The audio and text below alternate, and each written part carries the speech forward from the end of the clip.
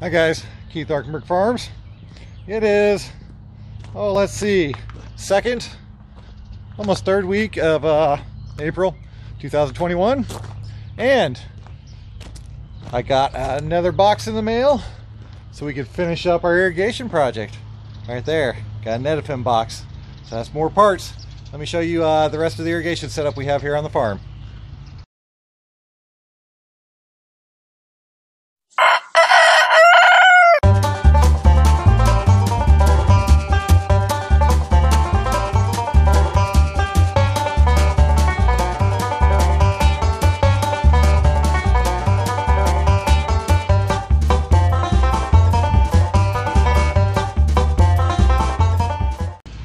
Now this box of goodies right here came from Berry Hill.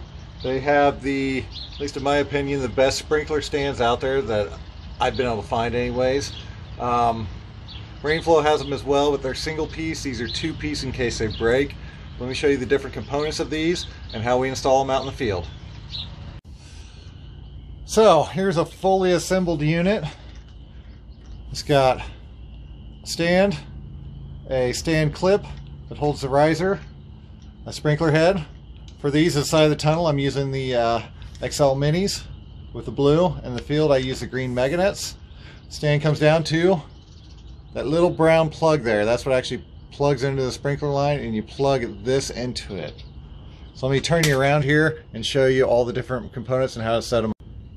So when you order from Berry Hill, you look up sprinkler risers. These are the parts you'll need. First of all, you order the riser assembly kit. I think it's assembly kit, a riser kit. It comes with your clip, your actual riser itself, which is this 4-foot piece of poly with a plug on the end, female threads on top, and your plug for your assembly, or to plug into the line. This is pretty simple. There's a groove on it. Take your clip. It just simply snaps on, just like that. Down here a little closer. Then you also have to order your heads separate because the heads are so specific to what you're doing. The tunnels, I find these work best. We take the PSI down to 25. I'd go lower, but those are just the ones I could find locally for my PSI reducers. Pretty simple. Hand tighten. Really nothing to it. Nope, that just popped off.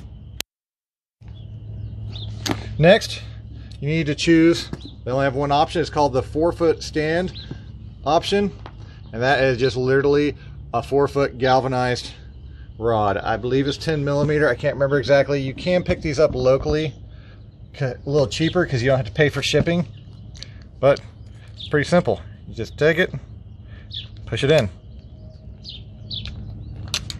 Now the other thing you're going to need is a punch tool. That's what this is. This is actually the same size as this is in diameter. So we'll just punch this through our main line and insert the plug. Into the plug, we'll insert the stand. I'll go over in the field and show you. So last week we ran the main line straight through the farm here and brought it out to each of the individual tunnels and field blocks, so we actually have an irrigation head at each tunnel. Timers are actually going off over here. This is a tunnel I've already completed here. Got stands in this one about 11 foot. That's just because I'm at 90 foot. If it's a 100-foot long tunnel, I'd have them at every 12.5 foot. But as you can see, they're working really good. Over here, I only have 4 stands set up. This is what I originally had set up with the meganet lines I drug in here. But this is just not quite enough water, and you kind of get uneven watering. Let's go in here real quick. This is where we're going to be working at anyways. I can kind of show you. Let me turn you around. So this already went off a little bit ago, and I had to actually pause it. As you can see, we're dry down at the end, which I kind of would expect. So you come down the row, you can see right in here, it gets really dry. And then it starts to get wet again. And that is because we need more heads inside of these. These just don't give quite enough coverage. So ideally, you want head-to-head coverage. So that sprinkler head down there, kind of hard to see, sprays all the way over to this one with the same amount of coverage. What's happening is that they're both stopping somewhere here in the middle and we're getting uneven coverage. I might be getting a little water, but the main coverage is not going quite that far. So we are going to add these extra ones in between each of these four. Now, as you saw with last week's video, we brought a head up in each tunnel with a shutoff. We've since added a timer and then 3/4 inch poly that comes down and runs all the way down to the end of the tunnel. From here, my original line was set in about 11.5 foot from the edge. Now we're gonna set another one 11 feet in from here, so we're evenly spaced down the bed. Installing these things are the easiest thing in the world. Make sure to purchase your punch tool when you buy the stands themselves. Then you just simply push and twist until you have a hole. This one's still got water in it. Take your plug, push it in until it pops. Just like that. Now you set your stand where you want it. Simply pushing that into the ground, which you won't be able to see because I'm not going to move you yet. Then take this in, and it's just a pressure fit. Now, this being a pressure fit is great because anytime you want to move your assembly, these just pop right back out. I mean, it takes a little bit of persuasion to get them to go. Sometimes you have to wedge on them a little bit. But, oh wow, that's really stuck in there. But if you get a screwdriver or something, you just have to torque on them and they do pop right out. I just put that one in there really good for the first time. There we go. Most of the time they come out real easy. Occasionally I have them pop out in the field, so you got to kind of watch them as you go too. That's why I try to push them in there a little better now. Now I've got it all set up. Actually, everything's downhill down here. I removed the end cap, which is supposed to be one of these self-draining plugs, which is great to keep the water out of the lines. So basically what I'm doing now is I've got it running, but they're not spinning because I do not have the cap on.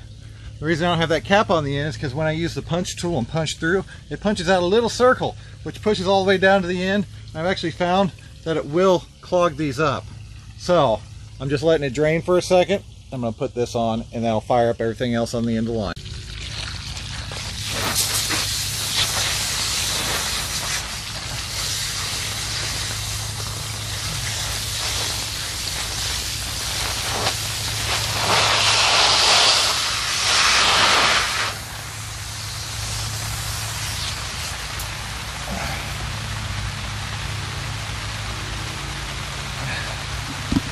Okay, now we got full sprinkler system going.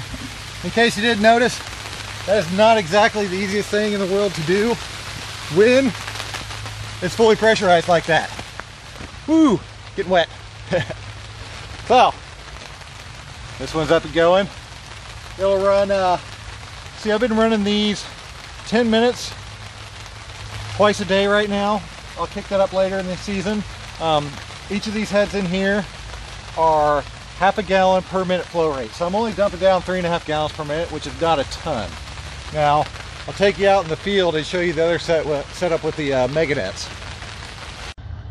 Okay, got a little wet on that one. So, out here in the field blocks, as you remember, I set up heads in the center of each of these blocks. From here, I got a timer. There we are. Got a timer. I've got a T. Right now I've got a drain valve on one side. Got one set up over here because this is the only side we've got planted right now. And with these are the meganet heads. They are a different head altogether. They work better in wind in this kind of environment.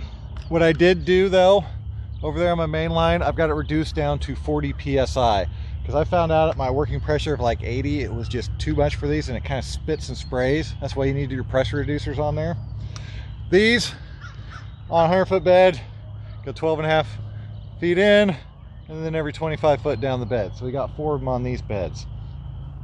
These, like I said, work really great in high windy conditions. I'll go ahead and kick them on real quick. The green heads I'm using are 1.5 gallons per minute, which is pretty good. I do about the same timing I do in there. So, I mean, across here we've got 6 gallons, which is twice as much as over there, but that's also protected in a tunnel. So we'll kick this on. I'll turn you around and show you what these heads look like.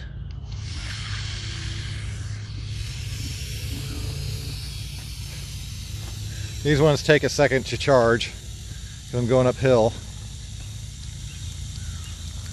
As wet as it's been, it really does not need watered. But I just want to show you. There we go. And once they start going, you can see the spray actually goes up and down as it moves in a circle. They've got a much larger water droplet on them. And see, that one sprays to that head. That one right there sprays to this head, which is perfect coverage. Well, hope y'all like what you saw today. If you did, don't forget to like and subscribe. Thank y'all. Have a good day.